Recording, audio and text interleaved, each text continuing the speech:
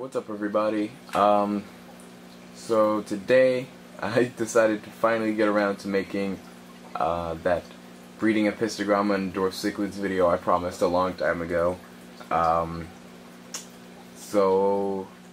Alright, first on the list, what are Dwarf Cichlids?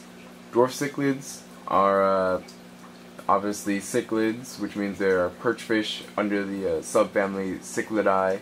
They hail from South America, Central America, Southern Central America, and I think there might be some in Southern U.S. There are some in West Africa, such as the Apistogramma and some other unidentified species. None of them are really that popular in the hobby, so you're not going to really find them unless you go searching for them, other than the Apistogramma. All of them stay below 5 inches. You're not going to find a dwarf cichlid bigger than 5 inches. Obviously, the definition can range from 3 to 5 or 6 inches, but most of them stay below 4 inches, like the ones you're seeing right in front of you right now. Apistogramma cockatoides.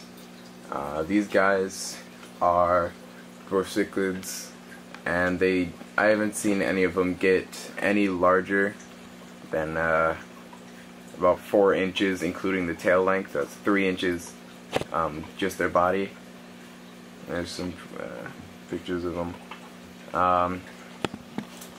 So most of them stay small, which is great for most hobbyists, considering most of us don't have 500 square feet for our fish tank, fish rooms.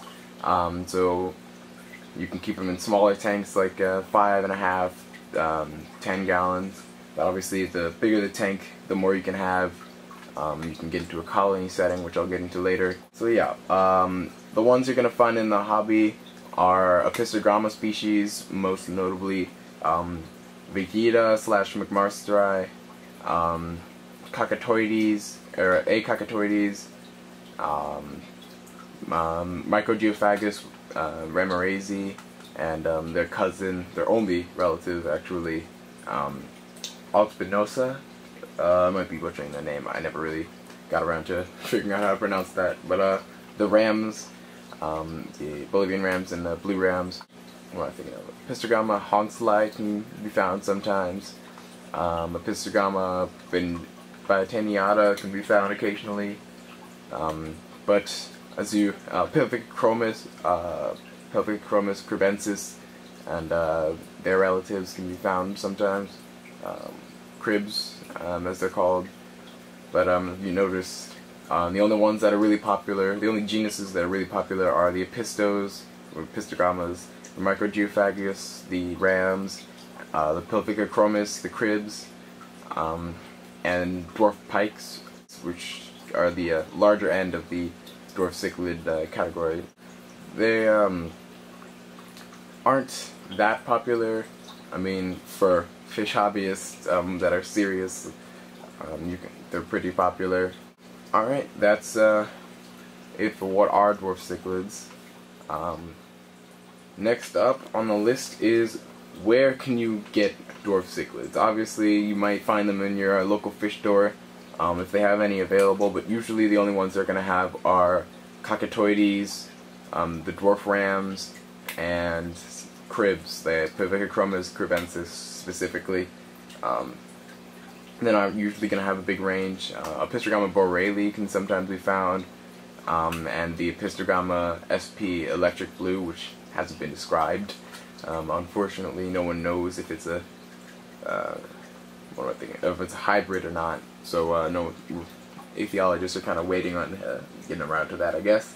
But so obviously you're not going to find the more difficult end of the spectrum of dwarf cichlids at most local fish stores.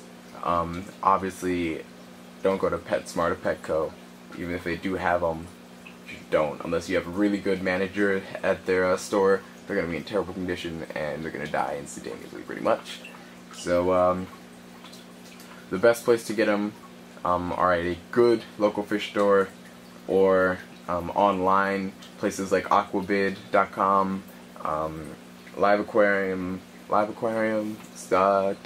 .net, I think it is, or .com. What else making them up?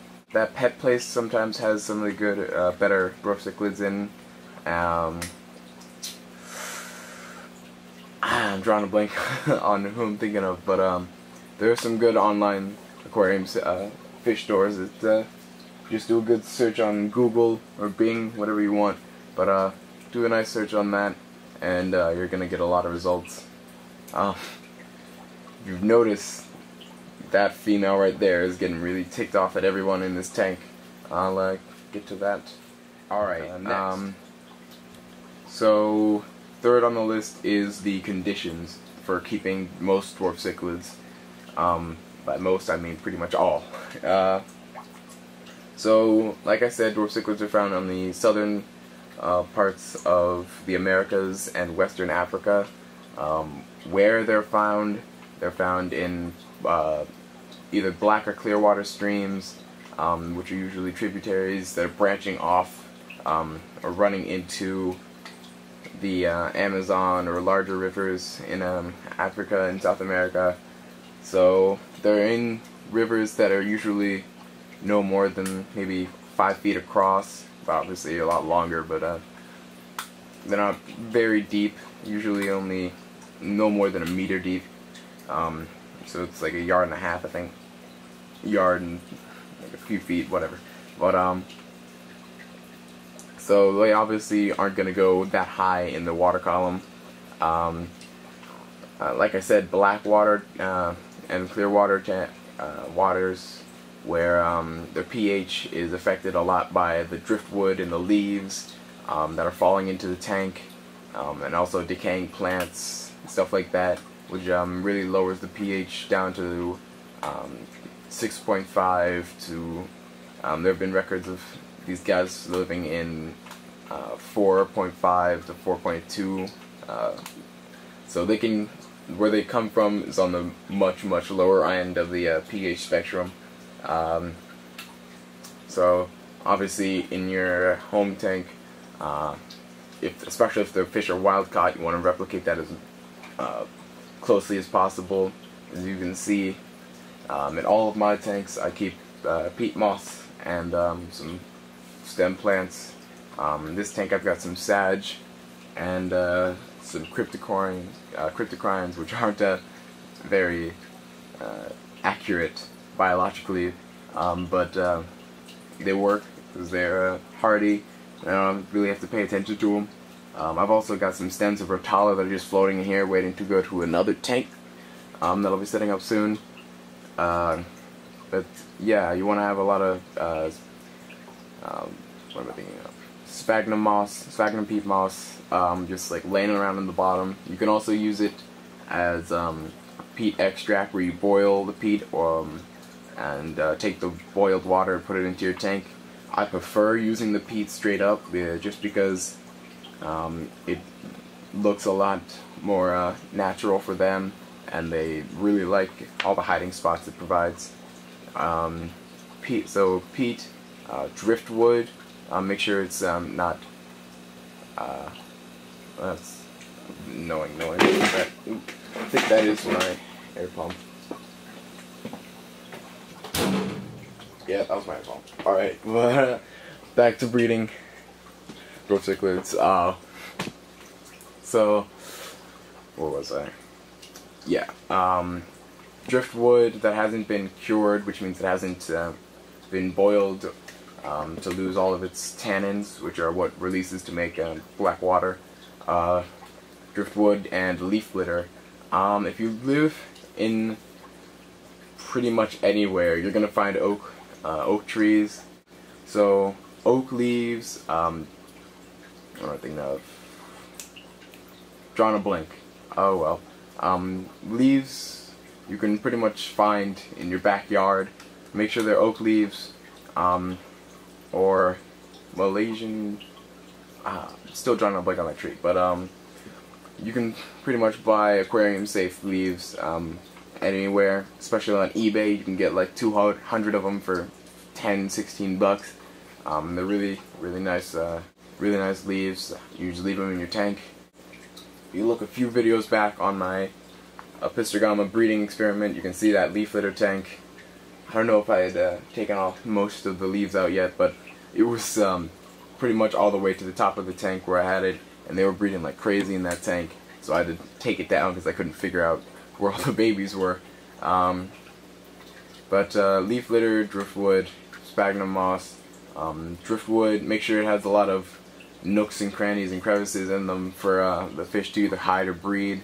In my experience, I've given my fish artificial caves and driftwood and leaf litter, and they always seem to breed in the driftwood or the leaf litter more often than they do in clay pots and other man-made caves, but they obviously still breed in those. So yeah, that's for pH, and let's move on to the rest of the tank stats. Turn my headphones up. Louder.